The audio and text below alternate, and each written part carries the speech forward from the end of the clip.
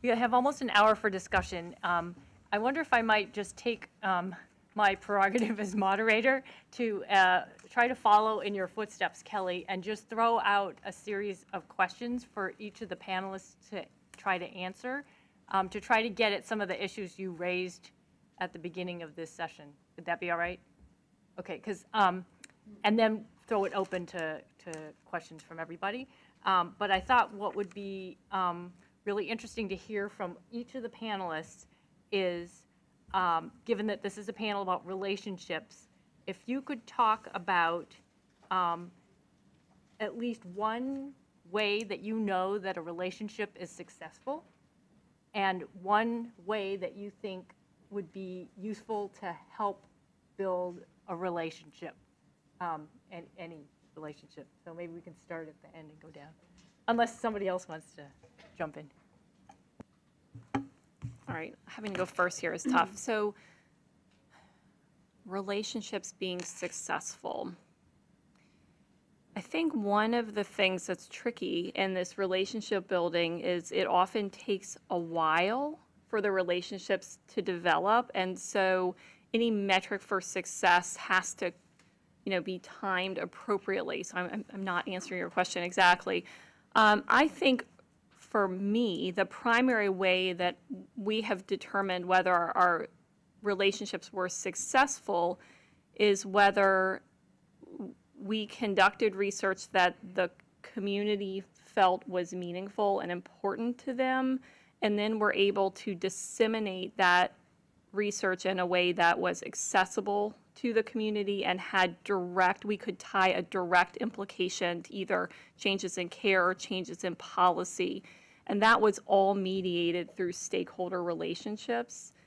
I'm going to think a little bit more. I might be able to come up with some more nuance there, but really that's kind of the gestalt of how we determine success in that relationship building. And of course, if people are willing to stay engaged, that always is a good sign of relationship building. And then you had a second part of that you're going to have to remind me of. Oh, if there was one way you could, something that you could name that you think would help build or maintain a relationship? Right. I mean, so I think primarily for us, the ways that we've been most successful in retaining those relationships is making sure that it's a meaningful engagement so that people really do have some power and some control. Because the way I've seen it fail is when you invite people in and they have a very preliminary role very early and it's quite minimal and people are unwilling to really make serious change. And so I think that is really the key in our engagement for success, is that we truly are willing to change things very significantly, change our approaches, our methods, our priorities based on that engagement. I think, I mentioned before that we have patients representing over 2,300 different conditions, but we probably excel in about 25 to 30 of them. And the reason for that is that in order to be successful with building relationships is that you need to take the time to understand the condition, understand the trajectory of that condition, understand the kinds of questions you need to ask someone when they start looking at the diagnostic process versus someone who's been living with that condition for many years. So it actually takes us about 12 months to decide that we're going to fully deeply dive into a particular condition, from the point of making that decision to the point of having what we believe is a successful relationship. And a lot of that is built upon ethnographic interviewing that's done with patients in the field via Skype, with clinicians, with researchers, really trying to understand what are the tensions and the problems that we actually on our platform could begin to address. So that's actually a big undertaking on our part and actually requires a lot of investment on our part. So we oftentimes are looking for collaborators to help support some of that work. We will never get to all 2,300 conditions, but we believe as we chip away and we deeply dive into these, we will begin to start to create a framework within which others can start to think about using that as well. A few things that we've learned along the way, I think, that are just absolutely critical to success in any relationship, and that is, as I think we've already heard, engaging people in something meaningful, but really, and we heard this earlier as well, that research questions in and of themselves aren't necessarily the questions patients are asking. So we need to be thinking about what are the kinds of things that matter to them that we can reframe into a research question, and then find ways of being able to measure that and then learn from it and then collectively share that. So the other piece would be that we have learned one key measure of engagement for our patients is making a commitment to them that if you give us something, we're going to give you something back. That can be as simple as telling us your age, and then we give you an infographic that tells you all the other people within that community that have that same age, or a comorbidity that you might have in conjunction with your primary condition, and give you an instant infographic that shows you the other people like that. So I think it's an important piece that we have to keep remembering. And then finally, the dissemination of research results. We actually don't wait until the publication. We will share with those who participated in a survey the preliminary results so that they can get some insights right away from that, and then after that the publication might come out and be more specific about the details. So I think there's still a bit of an open question in what is successful in patient contact. PCORI had at one point a must measure enrollment or engagement, and everyone in the country scratched their heads on what that really meant in terms of, is it for now, is it sustainable? So I think right now, what I would see as being successful is, purely from a clinical research recruitment perspective, is sustained retention and over time. We've got lots of experiences of patients or participants who do maintain participation in these research studies for no really good reason other than they're loyal. And we need to determine how that can be really more made methodological, such that we can understand how to retain and ensure those relationships. I think it's very much echoing everything else here. How we seek to do that, I think there's two parts of the CENA project that I think are trying to address that. One is that during the patient-reported outcomes, which is where the participants sign up and start answering questions about the disease efficacy, we give them immediate feedback of how everyone else has answered those questions, like sub-second response time. If you've got this condition, if you've got that, we tell you how everyone else has answered it. So it's very engaging to learn dynamically while you're engaging how everything else is doing. It's a very real-time, active, and actually fantastic environment. But as part of that, we're also establishing conditions by which we can communicate with them to give them value ultimately over time. And how do they best respond? Do they want to participate actively? Do they want to just get outcomes? Do they want to merely lurk? Do they want to know more about their communities? So we're trying to establish mechanisms by which we can supply those values back, but during the process of them actually engaging themselves, we're also simultaneously telling them how their community is also being engaged. That's, I think, our two chunks. I'm really happy to follow you, because one of the ways that we also measure success is by retaining engagement, and it's so difficult to do with working class families that are working 2 or 3 jobs and then going home after work to take care of their children. So we do a few things to make sure. First, the organization is intergenerational, which means no one ever ages out, because we believe community is defined by having everybody at the table and that we learn across generations from each other. We listen to body language. There's a lot of ways that people communicate without saying a word. We provide childcare, translation, and food. We meet when the community is accessible. And we also, one of the ways that we have been able to get people involved over and over again is by having and documenting and celebrating short-term, mid-term, and long-term successes. When people are involved in a campaign, whether it's to address a public health disparity or to gather data that shows that their condition is directly related to that condition, to that situation, it's important that they have some short-term successes, because that's what keeps them coming back. It's something they can celebrate. It's something that comes out in the news, and then they stay in for the midterm, and then they stay in for the long term. And so that, I think, is really important. People who are working really hard, who've got a lot of other stresses to deal with, need to know that the time that they're committing is actually manifesting in something positive that the community is benefiting from. And once they've seen that, they keep coming back. Okay, I'm going to open it up to anybody, including the panelists, if they have questions. Yeah, thank you so much to all the speakers.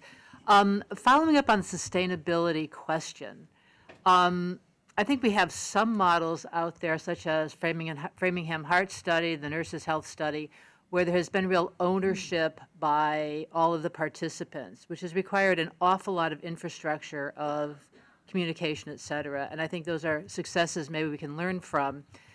But a question I have, Elizabeth, I appreciate your comments on having short-term, mid-term, keeping people engaged, but so much of research is multiple years and incremental. There is no big, oh, wow. In fact, it may be a negative wow, if that's a possibility.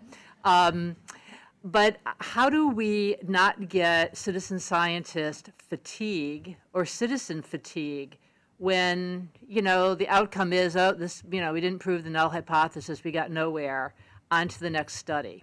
I mean, it's hard to keep, professional researchers engaged in those as well. So I think will only big oh wow research be appropriate for this? Can I just give you a brief answer? I think the problem with how you're framing it is that you're thinking in terms of outcomes, and we think in terms of process. So the process of bringing people together builds trust, builds relationships, has people sharing information across the table, and those things are worth celebrating.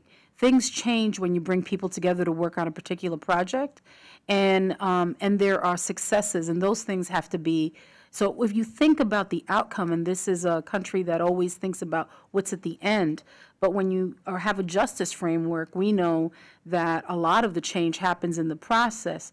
Those are the things that you have to lift. And, we have a group of cancer survivors, these women who came to us because they lost their bus, and we got their bus back. And then they came back to us because they wanted to expand the median on 4th Avenue because there were 88 fatalities and deaths in 5 years. And we got the thing expanded. And now they're involved in working with recovery folks. And they know that's going to take longer, but because they've gotten things along the way and we've been able to succeed, it's made it. But then we're also multi-issue, which makes it a little easier for us also. I'd like to just follow up because I think it is a really important question. And one of the things that I think we need to be recognizing is that there's a sense of urgency amongst people who are living with illness that you just as researchers cannot appreciate and understand, and that we need to find ways of being able to build in incremental opportunities for learning. One of the things that we have learned over time is that patients are actually learning and benefiting just from the process itself, I think we've just heard, but also that we can have interim outcomes that actually help to benefit, whether it's a positive or negative one. The lithium study was a negative outcome, but yet people learned a lot as a result of that. We also learned a lot as a company about what that takes to engage patients and understand them and listen to them carefully. And then lastly, I would say, sometimes, as I mentioned before, the research questions don't need to take so many years because the patient's kinds of questions may be different than the kinds of questions you're asking. So think about ways of reframing it so that we can maybe incrementally understand it better. I'll give you one example. We had one of our ALS patients who was scoring 0 on the clinical endpoint for ALS, the functional rating score, so which meant she could no longer participate in clinical trial activities. Said, I'm still functional. I'm assisted in every possible way with ventilators and every other kind of device, but I'm still a functional member of society. She actually worked with us, and we actually published with her the extension items for extending the ALS FRS score so that you have 3 additional questions when you are using assistive devices. It did not take forever to get that done, but the positive impact of having that patient participate in that and have her be a co-author on that paper was incredibly valuable. Can I just get people to raise their hands again, and then I'll see if I can keep track of you. Let's see. Okay. Okay, let's start here and then go this way. My question is about the process part of building trust and so on. Whether you're a patient and dealing with a for-profit medical services system or a community member who is exposed to toxins or who's denied services, would it make a difference if the trust-building process is with, say, a for-profit company or with a corporation that actually is funding the research that produces the pollution versus, so historically, there are interests of people in building trust in the authorities or researchers in building trust for purposes of controlling people and maybe even profiting, as well as interests of people who seek democracy and economic and social justice. And I'm wondering how you parse the trust issue if trust could come from both a motivation, either a motivation of benefit or exploitation.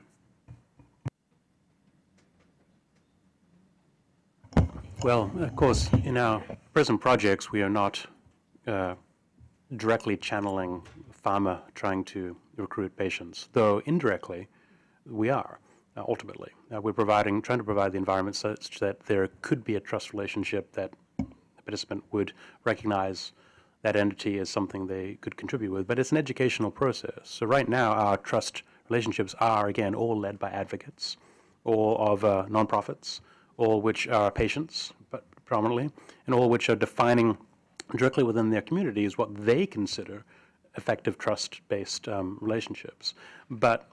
And then some of them, of course, have already, given some serious thought to the for-profit or other conditions, but we haven't actually, made that a priority for developing the trust up front. The first part is just to go from the advocacy, go from the community, and then determine disease community by community, what their interests in some of those other relationships are. And some of our communities don't seem to have any direct interest in the for-profit relationships, though others, of course, might. So we're still testing it, but right now we're trying to still lead from the advocate, patient, participant as a representative of trust first, and letting that community self-develop such that it can be in a position to answer the questions of secondary use or secondary engagement. So I think it's different based on who you're talking about, whether it's a for-profit or a nonprofit, and you can't always assume that the nonprofit is always on the up and up either, right? Because that does happen. We've got a business in our community that has reached out to every nonprofit with funds so that they can support and bring their members into supporting a plan that would end up in their displacement. And our organization is literally feels like, like we're fighting all of them. So those are nonprofits, but they get resources and they provide services, and the community they serve will be displaced by this corporation coming in and doing this. So the approach is different depending on who it is. We had a power plant company that wanted to expand its business and knew they couldn't get past us to expand, and we put together a coalition because they wanted to reach out to the community. We were sort of like the first stop. You couldn't reach out to them without us getting in the way. Put together a community benefit agreement where they had to reduce net emissions. They could expand, but they had to use equipment that would reduce net emissions. That had never been done before. It was a peaker right next to our community that was dropping tons of NOx and SOx on us. We meet with businesses all the time to try to get them to engage in practices where they can continue their business, because we're EJ, so we have to work somewhere, but that they work in such a way that it's not killing our community. And so before they even get to the point where they need to, so we get funding so they can hire engineers so that we can look at their facility. But the trust thing doesn't come without the work being done. We can't trust unless we've had an engineer look at your plan. We can't trust unless we've gotten all of your information. And then the trust happens, and we have been able to develop really good relationships with some businesses on the waterfront that have been open and willing to work with us in a way that's different. So we could support them and celebrate them as a business, and the community can feel confident that this particular business is operating in a way that's cleaner and better. But it takes a lot of different efforts. Like me. There we go. I'll just say quickly, we do have financial relationships with biopharmaceutical companies, and with us, it's all about transparency. It's in the consent we have on our homepage. We have how your data is being used, so we make it very transparent when and how we're sharing data, and we periodically survey our membership about their perceptions of the privacy and confidentiality and data usage, and we make sure that when it's necessary, we alter our processes. So, it's a rare disease community that's highly motivated. So I think I'll go back to this idea that it's very dependent on the community and what the community motivations are. As the one for-profit company sitting here at the table, I feel like I do need to respond. I think one of the areas that we believe very firmly in is we would not have a site at all if we haven't established the trust of our patients to participate with us. So we take that very, very seriously. We have an approach that really we adhere to, which is patients first.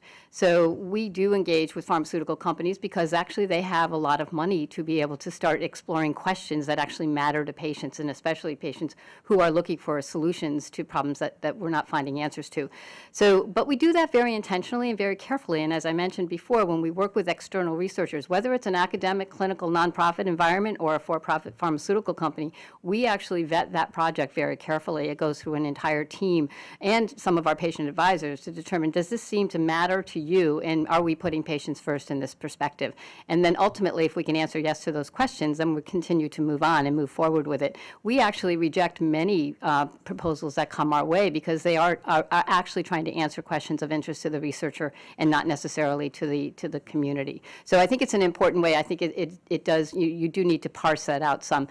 We actually think of ourselves as not just for profit, and in many ways we don't believe we could have built what we have today had we not had the investment of people who really believed in what we were doing. So, you know, a nonprofit can only go so far. I think we've been able to innovate more rapidly and to be able to grow more rapidly because of the investments that we've been able to generate. But without the trust of our patients, we would not be able to grow at all, regardless of how much money we had. I might just add something in here, which is I think that your question raises this issue of conflict of interest, which we brought up before, because I think this is one place where the regulations kind of clash with sort of common sense and what we think we need to build relationships with trust, because the regulations really focus a lot on, for example, financial conflicts of interest, which, you know, might help with transparency in certain areas, but not in other areas where the issues are not primarily financial. So, for example, if you're thinking about maybe a patient advocacy group that is recruiting its own members to be in a clinical trial and is also involved in the design of that clinical trial, there might be a conflict of interest there. Because if a pharmaceutical company were playing that same role, you would say, oh, no, you can't do that. That's, you know, you can't, you know, recruit and design the study and fund the study and do all that stuff. So I think the regulations and our thinking needs to kind of adjust to, well, what makes it okay and what makes it not okay? Is it oversight by a third party? Are there, what, you know, how do we negotiate that? Because it seems like you can't just sort of have one set of rules and have it apply in both the financial context and the non-financial. I know he had a hand up over here. That was you, Pietro? And then in the back? Okay.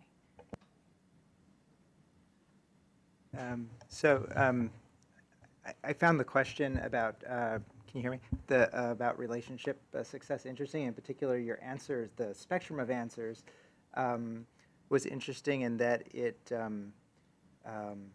seemed to cover different interpretations of relationship success and who the stakeholder might be in that success. So in some cases, it seemed like a successful relationship was about the success of the individual.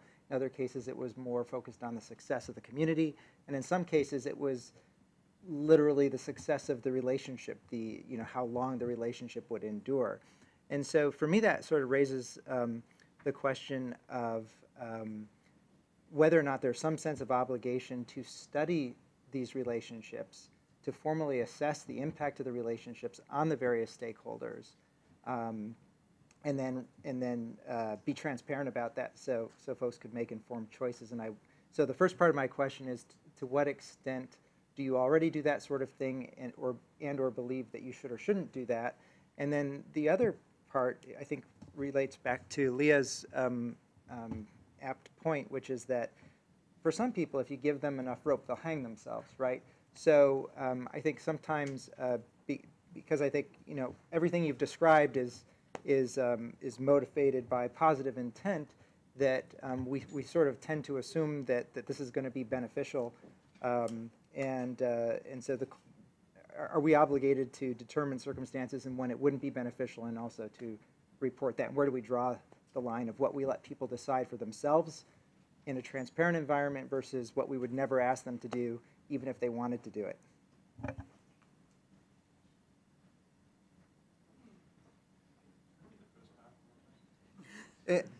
So, just briefly, the first part is, so to what extent do you believe that there's an obligation, maybe a moral, ethical obligation to assess the impact of the relationship on the various stakeholders and then report that to all the potential stakeholders so they can make informed decisions versus just assuming that because the ultimate goal is a positive one, that it's okay? Take a crack at it. I think one of the things that we've done from our earliest days is to sort of gauge what are the perceptions of the members of our communities. What do they perceive as benefits or maybe not benefits of participating in a site like Patients Like Me? The interesting thing about it is that the results are generally always positive. They're rarely negative, and I think when they are negative, some of it is partly because the community isn't well developed, and so it may be a little bit lonely yet. There might not be enough people there yet for them to feel part of some of the same experiences that others have. But I think overall, the perceptions of the benefits of participating on the site actually lead us to better understand how we can then engage them better. So many of the perceptions are the more connectedness people have, they perceive their outcomes are better. So the more people they're connecting with on the site, those patients actually report improved outcomes. So it's like, okay, well then let's start thinking about how do we then identify how to engage patients a little differently. And I'm going to give you a little bit of data science as well as the design science that we use. So one of the things that we did a few years ago was do something called persona-based design that comes out of the design world. And we try to understand who are our users and then build some of our environment around who those people might be, whether they're people who are there to lurk in the forums and not ever participate, or they're there to track and monitor their disease, or there's some combination of the two. So we actually understand that a little bit better. And then the other is we have, our engagement team and our community team who are constantly looking at the level of engagement people are having from the moment they come on all the way through, and who drops off and who stays on. Our data science team then takes that same information and starts to create predictive modeling. So we actually now, over 7 years of time, can now begin to look at a person who joins the site today, understand some of the characteristics about them, and predict whether they will be on the site 3 months from now. And then better understand what are the things that keep them engaged. And some of it is just the connectedness. Some of it is helping them improve their outcomes. For some in epilepsy, it has to do with helping them better understand the side effects of their treatments so that they can better understand when they make a decision to go to the ER or not. There are a lot of different things that come into play, but that starts to build a trust. It also builds the relationship. So I think studying that is actually really important. And so we continually try to evolve our user survey to kind of get a better sense, and we just haven't found a lot of negative as yet. So. Right.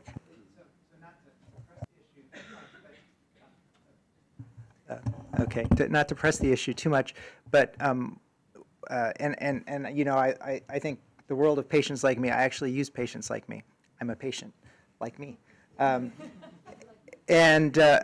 it's conceivable to me that someone could, in a site like Patients Like Me, have the perception of having a positive outcome, yet relative to people who aren't engaged in the site, have a negative outcome. So I believe my outcome was great, but actually my life expectancy was less than someone who wouldn't have joined the site. And so that's just an example, but to say, do we have an obligation to actually measure and study those things and report those risks to people, to say, maybe even to say, we haven't studied this and you might actually not be better off measured in these ways?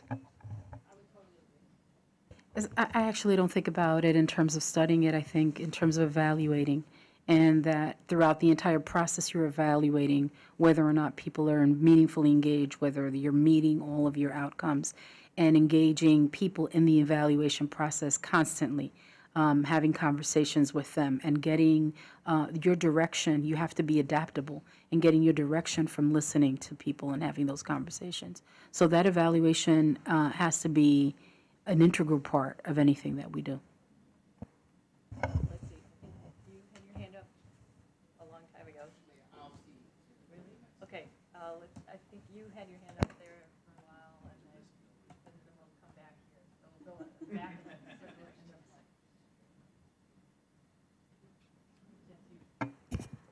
So I think from the perspective of NIH, these issues of the role of pharma in creating the infrastructure that allows for engagement and collects the data and makes the data usable is really interesting to reflect about what kinds of questions can't get answered if that's the funding model.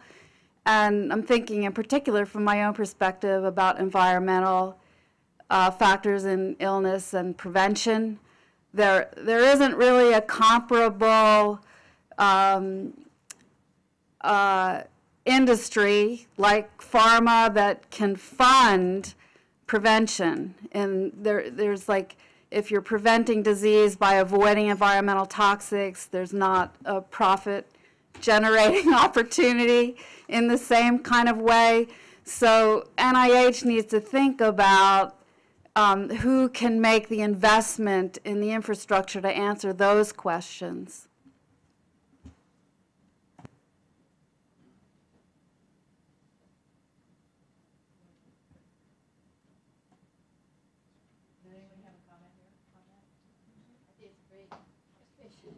I guess the comment extends beyond pharma to the device and social industry out there that is the front line to, frankly, interacting with virtually everybody in this world and potentially our use of that data. Yeah, at some point, you know, we've got the Apples, the Googles, the Facebooks who are in the position to build partnerships for broad citizen science engagement, and there's no clear profit or model for that or obligation to them there, but they are there. And so I think even though pharma would be therapeutic-based, other partners are, I think, equally important. And NIH would be great to have a policy that would extend to better understanding how we can develop those models and designs. I'd also add, I think it's a great comment, and I would also add, though, that in our experience over the last couple of years with pharma, for those that don't have a specific therapeutic molecule that they're studying, but they still want to get some patient insight into a variety of different things, they're actually starting to ask questions that are actually quite interesting around quality of care and understanding what does empowerment mean, and starting to really try to get a better sense of what is it that motivates patients to do anything in particular around their health, which actually I think is a real shift in thinking. When we first started, most of the pharma money that was being thrown our way was from the marketing department, and we weren't all that interested in that. We wanted to talk with the epidemiologists and the scientists and really think about what's our data, start to answer questions about that really matter, not necessarily whether the packaging is right, although we did do a study on packaging and we informed them a lot about it. But really the marketing piece of it wasn't as interesting to us as the research piece of it. So I think there's actually ways of being able to push that envelope a little bit by answering certain questions that matter to most people around the environment and finding ways of pushing the buttons of big companies like Google's and Facebook's and things like that, for which this matters, frankly. So. Thanks. I want to maybe talk at a little higher level for a minute. So the title of the session is Building the Relationship. And I think what we've heard and probably what we knew coming in is that there are multiple relationships.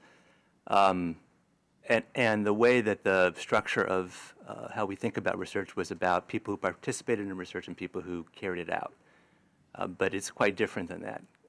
And so I wonder if, to hear from you all, we could hear from you all about how you think about taking Kelly's direction to heart about generative work, what we need to know about that we don't already in terms of the relationships that are different in citizen science between those who participate, those who carry out research, whether they're researchers, whether they're private companies, pharmaceutical or PLM, or the institutions where people work. I work at Johns Hopkins, which has had a kind of checkered history, frankly, of doing research involving communities. So how is this different than what we've been doing in the past, and what do we need to know from the perspective of generative ideas that we don't already as we go forward, we being the royal we here, NIH, us in the room, society, everybody? Well, just off the cuff, I think we need to know if it's worth it to maintain these. I mean, we need to determine if this sort of engagement can actually truly generate outcomes, and or at least moderately generate outcomes for the investment in the engagement that we're trying to address. We've seen it in small scales, But none of the very few of the citizen science projects we saw earlier are really, I mean, they generate research data, but are they generating, positive benefit or economic benefit, I guess? So I don't know. What don't we know? Is it worth it yet? It might not be.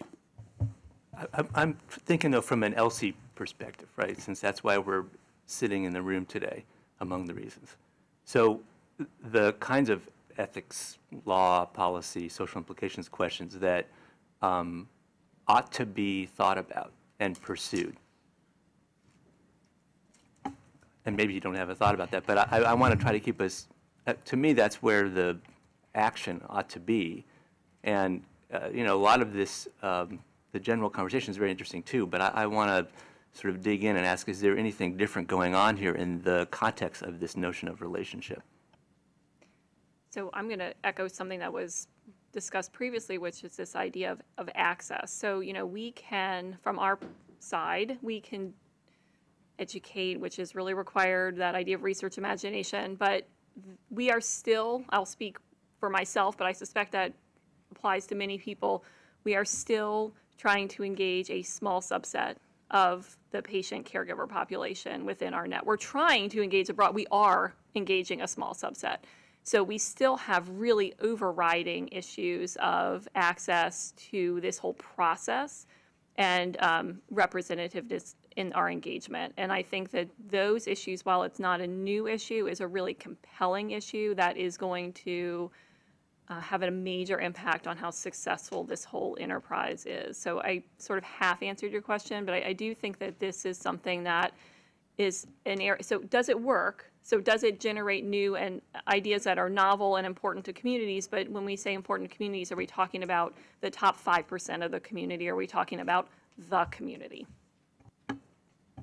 I just want to add, we work with RAND and Lifelines, and we meet with them every Monday around 10 a.m. for about 2 hours. And I can say that maybe the recommendations and the things that we're saying just seem obvious, but they're not obviously being operationalized. That maybe some of the input that we have may seem like, well, anybody can figure that out.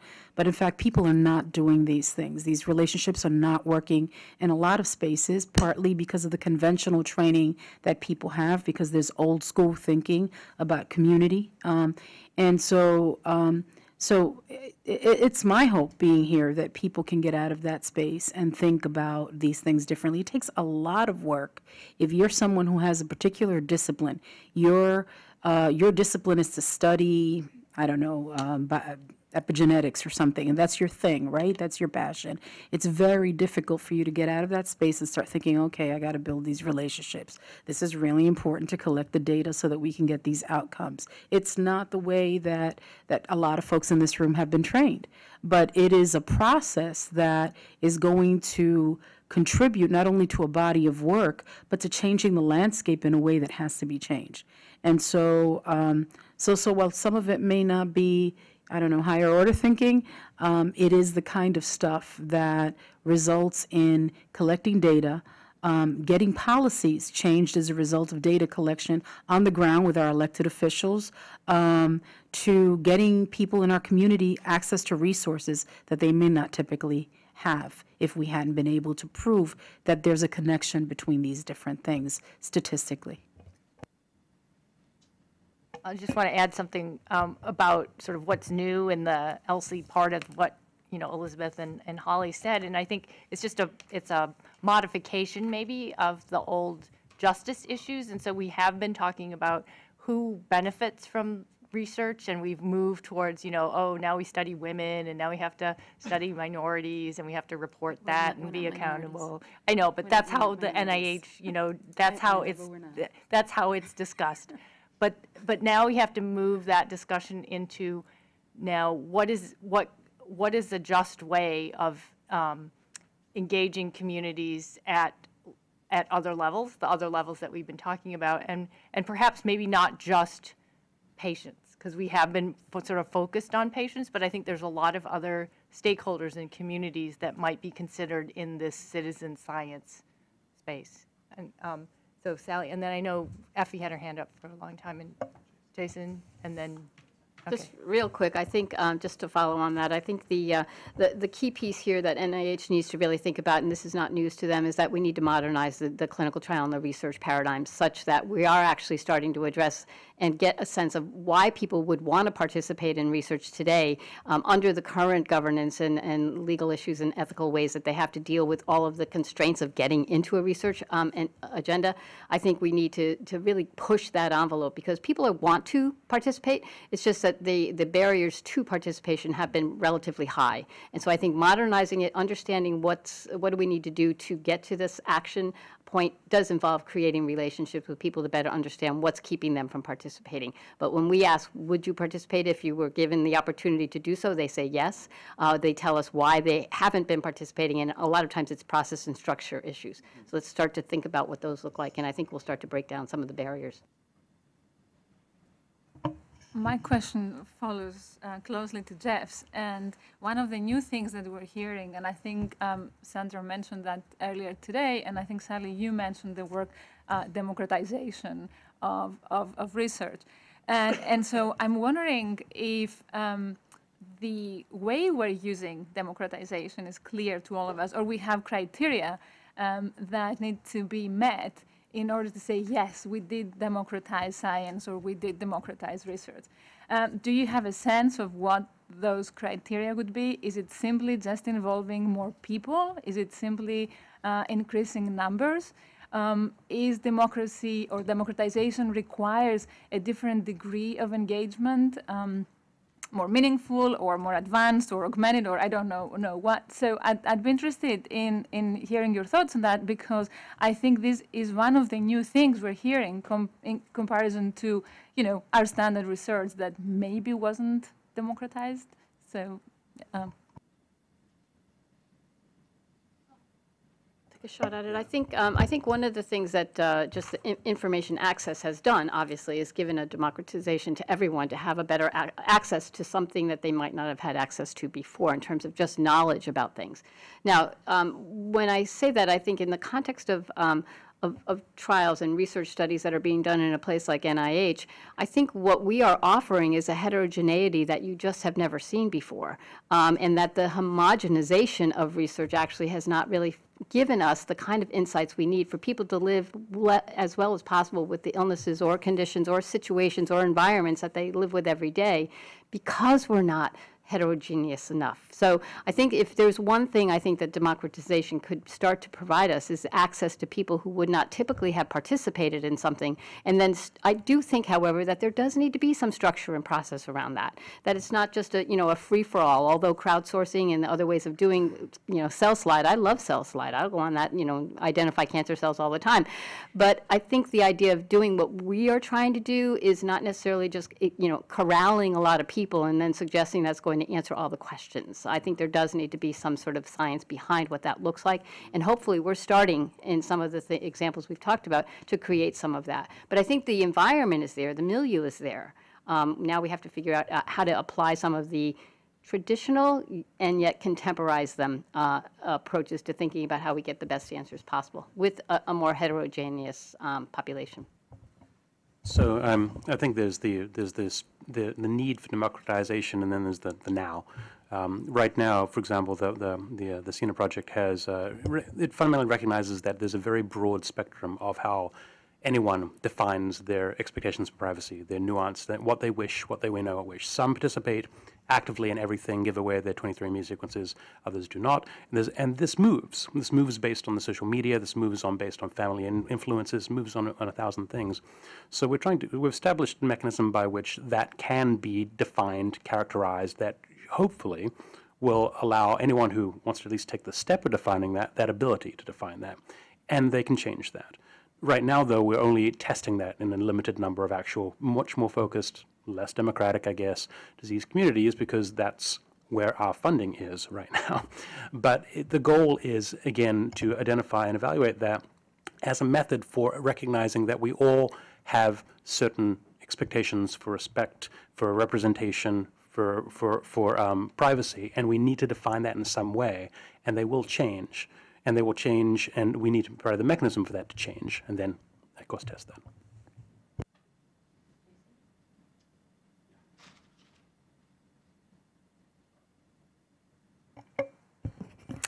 Hi, it's a great panel. I'm having a lot of fun, and I'm trying my hardest to get my thoughts together, but it really touches on, circles around a little bit, many of the comments that have already been made. But part of it is sort of painting a scenario that we are in such early days of citizen science, and that we should anticipate in many ways that there are sort of infinite combinations of the ways a research study in its governance, its communication style, its presentation, its features could be set up. And that we've talked a little bit about sort of research literacy too, and that a lot of people are coming to this with very little to no research literacy. What is a good scientific question? What are high priority research goals, and how do we design appropriate research studies to, achieve those goals? And as people, hopefully, if this sort of movement is successful, we will go from sort of a rate of participation in research that is very low to one that is very high. And that participation in research is a cultural activity that's very much like people go to museums and concerts and all sorts of the zoo, all sorts of things. And the same thing, people should consider sort of participating in research as one of those things. And so I guess the point that I'm struggling with, and I wonder how much each of you, or whether or not you've thought about this, is you can sort of imagine a future where on the one hand, there are like a couple big platforms where they provide all of the possible combinations of features and governance and whatever, so that they can be applicable to the most people possible, right? And then on the other hand, there are sort of small communities of practice who have sort of developed their own styles of research, right? That totally transparent, you can call into the IRB meeting, data is shared with each research participant or not, and all the different combinations. And so in that sense, since we're sort of so early on this, everybody should anticipate failures of relationships, that whatever you are building for people may not be ultimately what they want, but they don't know what they want. And so how much are you planning in advance for failure and the ability of people to change their mind and take their data and donate it to some other research enterprise which actually meets their new expectations?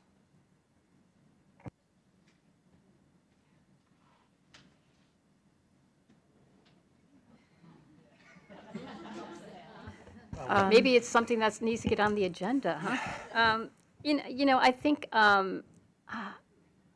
one of the things that I've learned, I'm a clinician first and foremost, and I think one of the things I've learned from my software engineer and technology experts that I work with is that seeking perfection is probably folly.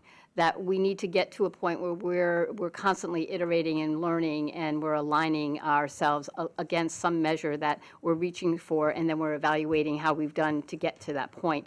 So I think, while we've certainly had some failures, there's no doubt about that in terms of how we've developed the taxonomy or the infrastructure within the company. Each one of those has been an iterative learning experience to say, well, we're not going to do it that way again, or gosh, some part of that actually worked pretty well, but maybe we need to think about a different approach the next time we try to deploy something similar within the technology.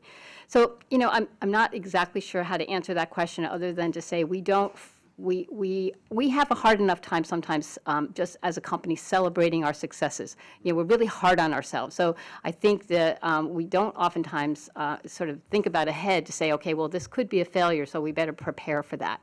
I actually think that we have a more optimistic view, and we go forward thinking we can accommodate and adapt as we find things that actually haven't worked. But not necessarily call it a failure, but a learning opportunity. And I think that's actually sort of embedded in the continuous learning system, sort of really thinking about what did we learn from that. Even though it didn't work as we expected it to work, there was something that we actually got out of that. So I don't know if that's the answer to your question, but I think we don't necessarily say, gosh, what will we do if this doesn't work? We're sort of thinking, how can we iterate this to the point where it's good enough for us to feel like we've got something really satisfactory for what we were trying to accomplish. Yeah, I think even our responses tell you how complicated it is because we come from very different places. So you say citizen science is early, and I think that indigenous people and people of African ancestry have been doing it for a minute. for hundreds of years. And so we have our own ways of thinking about citizen science. And I think what's new is us coming together to try to figure it out together, and that's exciting. But I think about, I agree that you have to adapt and that you can't have a cookie cutter approach. That the approach is going to be different depending on whether you're in Indian country or whether you're in Brooklyn, New York, or whether you're, for us, it's easy. We're very localized. We're in one particular community. We know that community. The organization's been there for 50 years. So we have deep roots. And so those relationships are much easier. But trying to come up with a framework that provides guidelines for the entire country is impossible. It has to be something that lives, that changes, depending on who you're approaching, what their motivation is, what their interests are, what the leadership looks like on the ground. And that flexibility has to be built into the approach. The thing that should motivate you is this desire, I think, if I could say that, to address something that needs to be addressed in a way that brings all these great thinkers together. We meet, I had mentioned we met with RAND and Lifelines. We learn an enormous amount from them. And they've learned an enormous amount from us. And they've changed their approach and how they communicate with our community. And we've changed our approach in terms of how we gather information and how we document it. It's been learning across the table. And I think it's been a really positive experience. But it's unique to us, and it's unique to our community. Time here, so I know you had your hand up for a really, really long time, and so you might have the last word. Did you have something to, Dave? I'll let you end it. So I'll go to you first, since you had your hand up for a long time. Okay, Leah Shanley, and I co-chair the Federal Community of Practice for Crowdsourcing and Citizen Science. So when I was a young grad student, I was sent up to work with the Menominee Nation for 3 years on a project, and every single community member I met asked me 3 questions. Who are you? What are you getting out of it? And what are you giving back? And we talk about conflict of interest. Corporations, is first what we jump to, but they perceived that I was going to be making a lot of money as an academic in publishing their knowledge, right? So we have to be very sensitive to that. Also, timescales. I don't think we've talked a little bit about the 50 years. So I'm an academic. I'm thinking 3 years. Wow, I got a 3-year grant. That's a long time. And the community's like, a drop in the bucket, right? You're going to be here and gone. What do we do after you leave? Also the pace, the academic pace. We expect, you got to take exams, got to get your papers out. And the community needs to build trust and get to know you before they make decisions about what they want to share. So I think there's a disconnect between the academic and local communities. So I wanted to ask you, Elizabeth, we talked a lot about IRBs and institutional IRBs, but what about community decision-making about what research they invite in and what research they don't? So the tribe I worked with had a board of elders and leaders that made that decisions about who they wanted to invite and how did they make a sustainable relationship with these researchers. Our organization doesn't work on any issue that the community doesn't bring to our attention.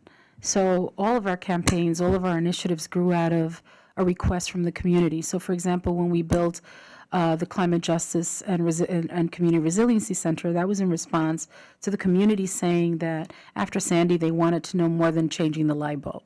So we started a block-to-block organizing effort on adaptation and resilience. So it's the same thing for the research. We basically have people come in and say, we're really concerned. People went out during Sandy. They were engaged in recovery. We're just wondering, we have all these brownfields. What does that mean? Did we breathe something? Did we touch something that was unhealthy?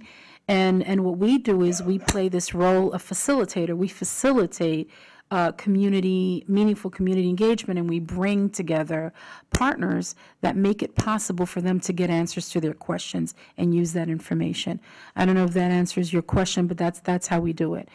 We train our young people to facilitate community meetings. We think that young people are not at risk, that they're at potential, and that they need to be engaged in a meaningful way early on in science. We start as young as 3rd, 4th, and 5th grade, where our young people are learning how to organize and they're learning about environmental justice. And so, so we have our elders working really closely with our young people, but a lot of times the demand is coming from our elders. Okay, I'm going to let you finish it out, Dave. Thanks, Mildred. I appreciate it. First of all, great panel, great moderator. Thanks, guys. And I won't hold us up on lunch too long. Just maybe one thing that you all could think about thinking about if it registers. I mean, I think about 4 of the 5 of you, not so much you, Mildred. The presentations you gave show that you're all sort of moderators and mediators between communities and research interests, corporate interests. You very much serve this mediating role. And I mean, I guess I've sort of trying to get back to what Jeff was asking. I mean, I would ask you guys to think about whether, as in these mediating roles, are you helping to cut down or nip in the bud potential ethical, legal, and social issues? And if so, is that something that, you know, are obviously one size does not fit all, but do we need to consider having in citizen science mediators, go-betweens, professional mediators of some sort, you know? And the flip side of that coin is, as mediators, I think you guys can sit in tight positions, you know, where issues come up, and you also sit in positions of power and influence on both sides. And so maybe something else to think about is, you know, as mediators, are there new ethical, legal, social issues that you all have to address, or that being mediators bring up? So lunch goes from now until 1:30. You've got 45 minutes. The food upstairs is not bad. There's some decent sushi all the way in the back of that place. And the only thing I would ask, as we go around and ask questions and speak, maybe we can just quickly say our names so that, I mean, I think a lot of us know one another, but, you know, by the end of the day, maybe we'll pretty much all know who each other is, would be good. And I'm Dave Kaufman, NHGRI, sorry.